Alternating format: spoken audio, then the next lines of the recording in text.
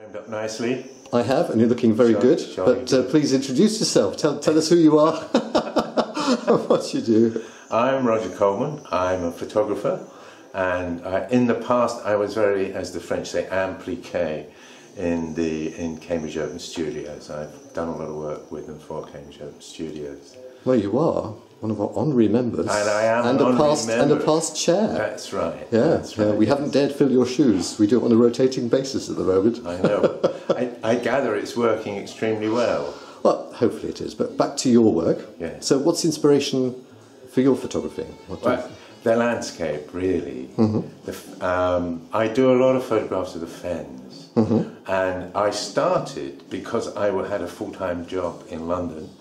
I trained as a fine artist, and doing that you never lose touch with those hand and eye skills, and it's always important to you. And I was drawing the Fens in my spare time, but it was spare time, and I was using a camera as a notebook, and gradually the camera and the photographs took over, because I found you capture a different thing with the camera. If you're drawing or painting, it takes time, and so things are changing in front of you, the atmosphere, the light is changing, and you're trying to distill that into something. Whereas if you're photographing, it's much more to do with the moment. And what I found was, and I crisscrossed the Fens. I had a map, and I divided the Fens up into sectors, and I would crisscross them. So I went down every little lane and track in a radius of about 12 miles of Ely. Wow. And Sally used to crack up, because we'd be driving through the Fens and she'd say, "What sector are you in now, Roger?" And I'd say, "Oh, sector 7, I think."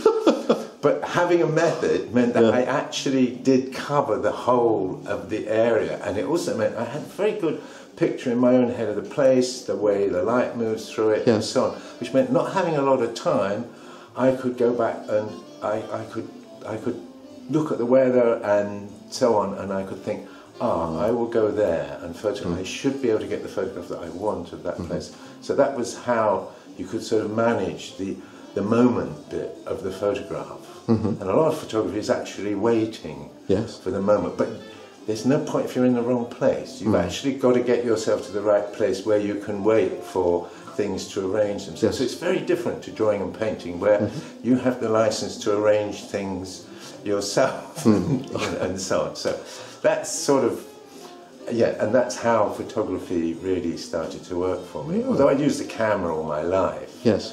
And I'd worked in art and design all my life.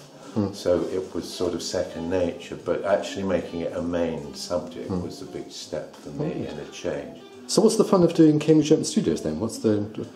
I've always believed in things like Cambridge Open Studios, because I'm a great advocate, personally, a supporter of the whole idea of democratic art, that art is available to people, and importantly that people get involved in art. I've taught in art and design schools a lot of my life, and I think creativity is a terribly important part of our lives, so that people have access to it, and they're not put off by it. It's not inaccessible.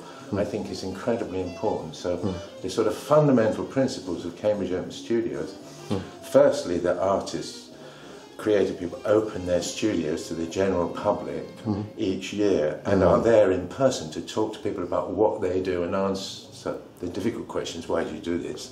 What's it all about? And the school kids that come round because they're interested, and so they want to find out about it. So all of that is brilliant. But also the fact that Cambridge Open Studios is non-selective, so we don't have a sort of snotty committee that's deciding what art is. Art is it's about being creative, and it's about the general public getting to see that and getting to understand and enjoy it. And at the end of the day, I think the quality comes out anyway, because people naturally gravitate to the stuff that they like and they're interested in. That's right. So that's what I like about Open Studios. It's democratic, it's open, and since we got it like that, it's expanded hugely. So I think that's great as well, because we know that that's something that works. Yes, and it's all self-funded. No groups or anything like that. Yeah. People need They need something creative in their lives. I think it's terribly important. And in a modern world, which is so dominated by media, and so stuff is delivered to people, for people to understand that you can create things yourself. Yes. You know, and it's in not this day and age. In this day and age, it's not a complete mystery, and it's not impossible. It just requires a bit of application and ideally some inspiration. Well, thank you very much for that, Roger. It's a pleasure, Chris. So thank you, and good luck in France as well. Yeah, thank you very much. We're looking forward to that. We will be back, though.